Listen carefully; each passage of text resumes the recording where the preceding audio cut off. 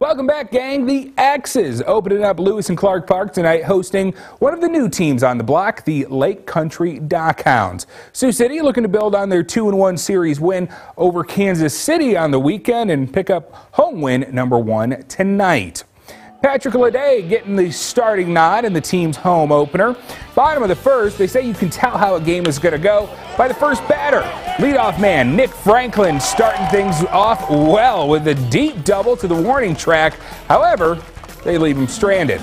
Bottom two in scoring position for DJ Poteet, the 9-hole hitter, return to sender. That'll score both as Sioux City lights up the board first, 2-0.